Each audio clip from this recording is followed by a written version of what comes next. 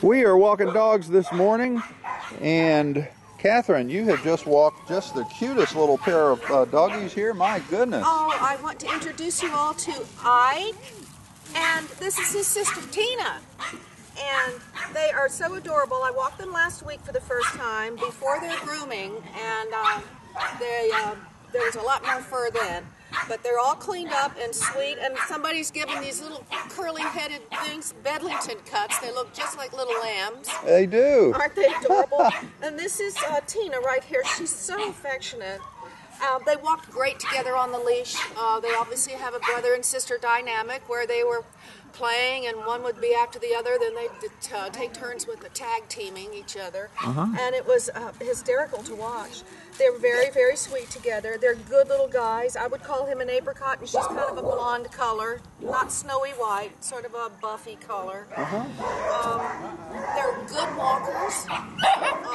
They're excited now. There's other dogs in the yard that you can't see beyond the frame, so you know other dogs are barking. But as you see, they're just doing the regular doggy behavior. Yeah. There's a lot of commotion around, but they're not getting overly anxious. Yeah. That's good of you to know if you're going to walk a dog in a neighborhood. If you pass a dog, these dogs are going to be fine. Yeah. Oh. You know, so they got along well on their walk today with the other dogs passing. With other dogs on their walk. Great lap dog size. Good lap dog size.